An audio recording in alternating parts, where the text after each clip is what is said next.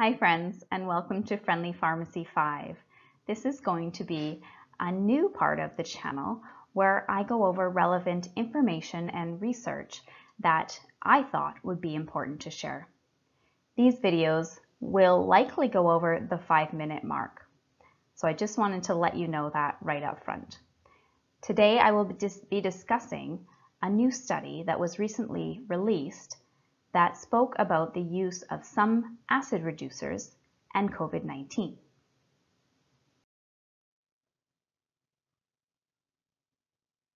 Okay, so I wanted to go over some just general points about the digestive system before we actually go into the study.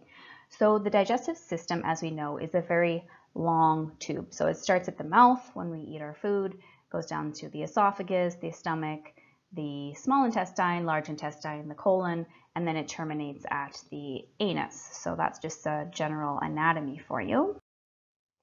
Now, what does the stomach do? Why is it important? So the role of the stomach, obviously, it receives food and it actually does expand when it does receive food as well. It breaks down our food, so it really churns the food, and also there are enzymes and different gastric juices that are there when the food arrives, and that helps to break down the food even further. Very little food or nutrients are absorbed from the stomach. Most of the absorption happens in the small intestine.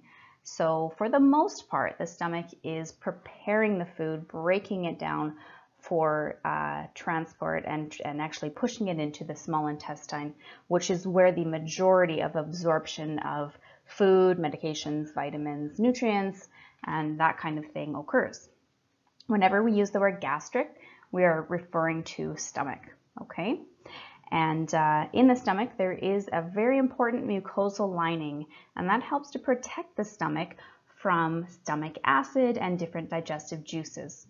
If this mucosal lining is broken, we start to develop what could be a peptic ulcer, there starts to be pain in the stomach, that kind of thing. So the mucosal lining is very important, and it is very protective for the stomach, and it allows the stomach to do its job without causing the individual any kind of pain or discomfort.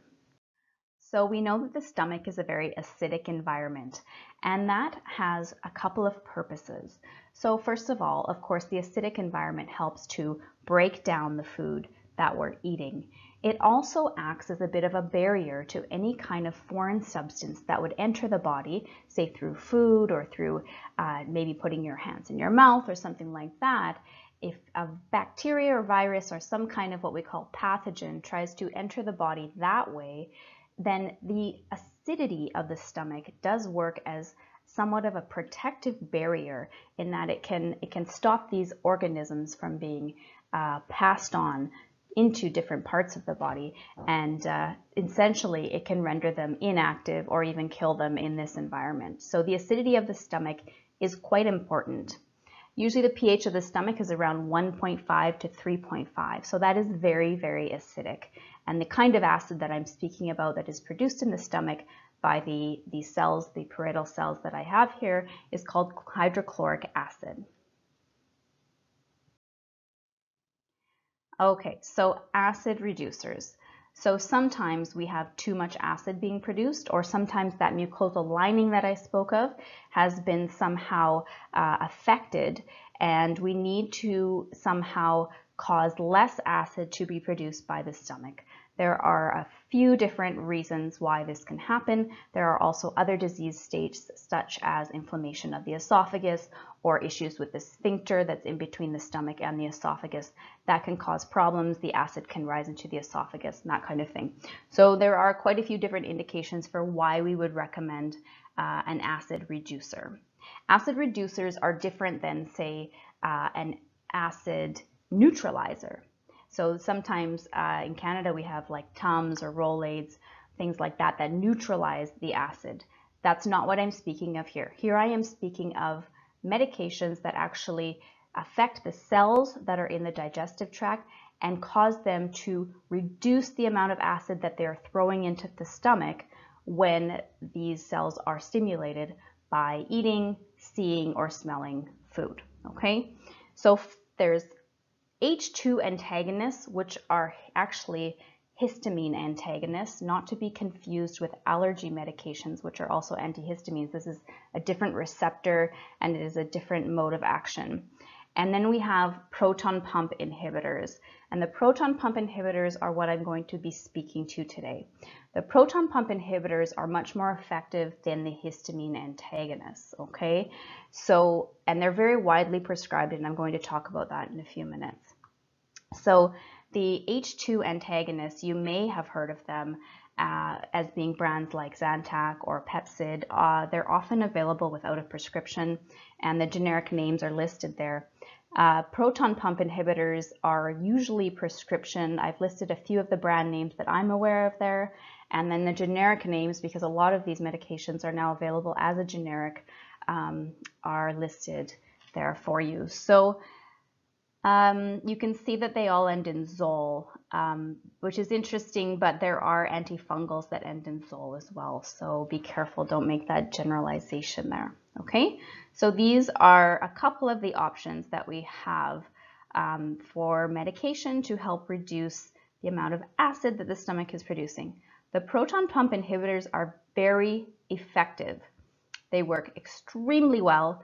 They shut down stomach acid for a period of maybe 8 to 24 hours, depending on the dose, depending on the formulation of the medication. And they work very, very well. If you have ever had a stomach ulcer, if you have ever had any kind of bleed in your stomach and you've needed one of these, you will be able to tell me how effective they are and how thankful you are or were that you found these, okay? Again, you would never take something like this without a prescription from your doctor or consultation with your pharmacist, okay? So these are the proton pump inhibitors that I had listed. You may recognize some of those. They're very commonly prescribed. And these are some of the main indications. So a good reason for you to be prescribed one of these would be something like an esophagitis. So when we say itis, that's inflammation. So inflammation of the esophagus, documented history of a bleeding ulcer, chronic NSAID use. So NSAIDs are non-steroidal anti-inflammatory drugs. These are anti-inflammatories. They're often available over the counter, but some are prescription. You may know them more commonly as, say, ibuprofen, naproxen, diclofenac, Voltaren is one of the brand names. Those are all classified as NSAIDs. Grade C or D esophagitis, so a more severe esophagitis, or severe gastroesophageal reflux disease. And that would be something that, when we say something is severe, in this case, it is something that is interfering with your day-to-day activities. It is causing you enough pain or enough discomfort that it's really interfering with your ability to live your day-to-day life.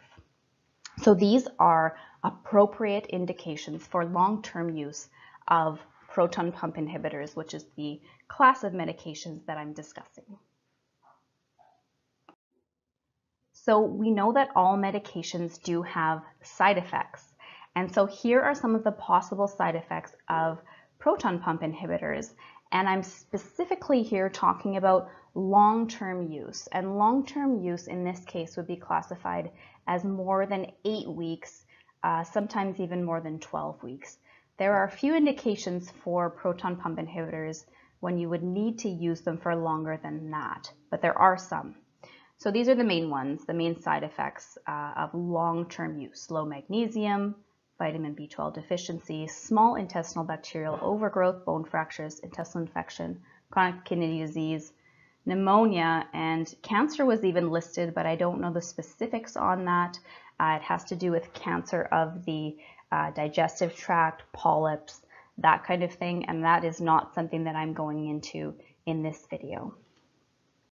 Okay, so at this point we have covered what a proton pump inhibitor is, what it does. Remember, it stops those cells from throwing acid into the stomach environment. They are about 90% effective, okay? And they're able to leave the pH of the stomach at about a pH of about 6.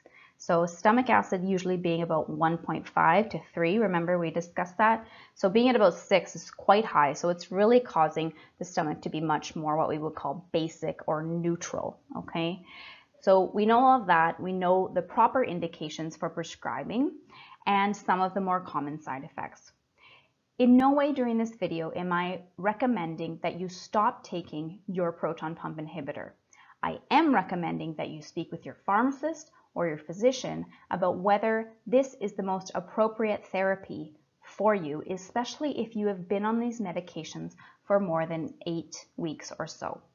We know that proton pump inhibitors are widely prescribed throughout the world, and rightly so in some cases, because they do work very, very well. However, we also know that they are often overprescribed, and this is something that I am bringing your attention to. There was a Cochrane review that's right here that stated that approximately 25 to 70%, so that's quite a big range of people, are prescribed a PPI inappropriately. So with the wrong indication, maybe for the wrong length of time, maybe without the proper follow-up or the proper diagnosis. Okay, so that's what I'm covering in this video.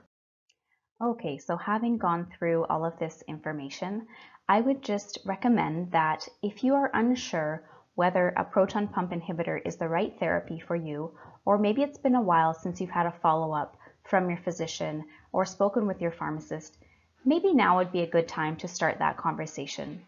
Ask about whether this is the best option for you and whether the duration of treatment is appropriate. Thank you very much for joining me. I really appreciate your time. Bye-bye.